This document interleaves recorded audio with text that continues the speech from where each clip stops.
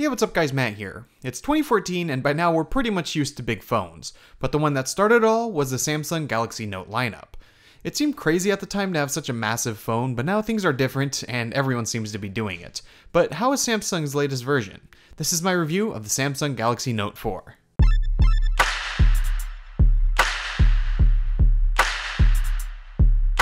So right off the bat, it doesn't seem like a whole lot has changed, and that's because it's true.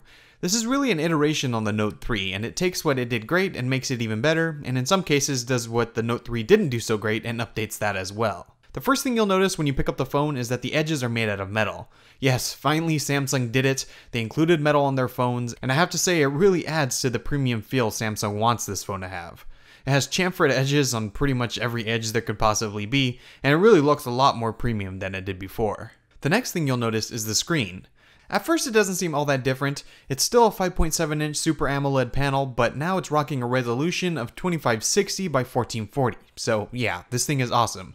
You won't see pixels. With 515 pixels per inch, it really is not going to happen. And even though the colors are still really vibrant and inaccurate for the most part right out of the box, the screen totally pops and is really pleasant to look at. And of course, because this is an AMOLED panel, the contrast is absolutely crazy, and overall this is just an excellent screen, probably the only AMOLED screen I'm really happy with right now. Below that screen, you'll see the physical home button that also acts as a fingerprint sensor, and this is improved over the one on the Galaxy S5, but really it's still hit or miss when you use it, and because of that, for the most part, I just left it off. It just really wasn't all that reliable. Samsung also really wants to keep the capacitive back and app switcher buttons for some reason, which is fine, but I constantly found myself hitting them by accident, which was really annoying, and when they're on screen, I really don't have that issue. I really wish they would just switch to the on-screen buttons, but they haven't. Around back, we have another one of Samsung's main features, which is the removable back. So this is made out of plastic and has a faux leather look to it. It looks a lot nicer than the fake stitching that was on the Note 3, and it has a really nice feel to it. And of course, it's removable, so that allows you to remove the battery, and you can also add a micro SD card for more storage. On back, we also have the heart rate monitor, which works well, and above that we have the camera system. This is a 16 megapixel shooter with optical image stabilization, and overall it's a great camera. As far as the software goes, Samsung really toned down the user interface to make taking pictures the focus, and then adding some cool features in secondary, instead of having the camera all cluttered with a million different things you can do. But as far as actual photo quality goes, I have to say this camera is pretty great. The colors are relatively accurate, and there's plenty of detail with that 16 megapixel sensor, and everything is nice and sharp. But that's actually one of the gripes I have here.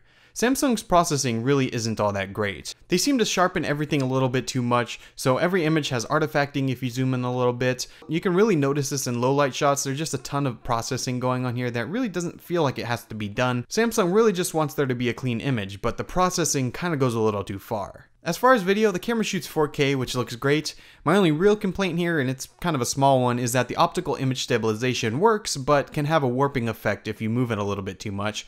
But that's really my only complaint. The video is sharp and looks really nice in pretty much every situation I shot in, and it was really nice to shoot with. This phone is running Android 4.4.4 KitKat, and of course it has TouchWiz on top of that. And if you've used TouchWiz before, it's pretty much the same thing here. The performance overall is really good, but there really is some unnecessary stuttering and lag here and there. The phone has plenty of power to run pretty much anything, but there's still delays sometimes. The most obvious is when you go into the multitasking carousel. It always takes a second to activate, and then once you're in there and choose an app, it takes another second to actually get you back into that app, and this happens almost every single time. So TouchWiz definitely needs some work, but compared to what it used to be, it definitely has improved. TouchWiz does come with some neat stuff. One of the main features in the Note lineup is the S Pen, which is their stylus. So you can write notes or make little drawings through a few of Samsung's apps, and although the S Pen isn't something I used every day, it's nice that it's there, especially for people who like that tactile feel of a pen. There's also improved multitasking. The Note 4's 5.7-inch screen has plenty of real estate, and Samsung wants you to use it to its fullest extent. So they've upgraded from the standard 2-window mode of multitasking to an even more powerful way that works through these little app bubbles that allow you to shrink and move around certain apps. Now this doesn't work with every app on your phone, but it does with the main ones. It works pretty well, but if you get a little carried away and try to open more than 2 or 3, the phone kind of gives up on you. But overall, it's nice to see that Samsung is trying to make this phone as productive as possible. And being that they want you to use this phone to its fullest extent, the battery life better be great to let you do so, and for the most part it is.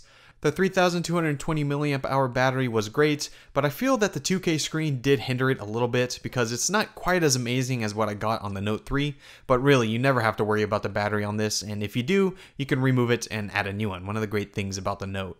So overall, this phone is a really great improvement over the Note 3. As a whole package, it isn't too much different, but when you dive deeper, you really notice that every part of this phone has been changed in some way, and for the most part, it has all been improved. I have to say that this is the first Samsung phone that I would have no issue using every day. There's no glaring issues, and overall, it's just a really solid phone. So if you're looking for a big phone that has every single feature you could possibly want, then this is the place to look first. So that's my review of the Samsung Galaxy Note 4. I hope you guys enjoyed. If you did, make sure you guys hit that thumbs up, and if you have any questions, feel free to leave them down in the comments below. Make sure you subscribe to see when my new videos are up. Like I said, my name is Matt, and I'll see you in the next video. See ya!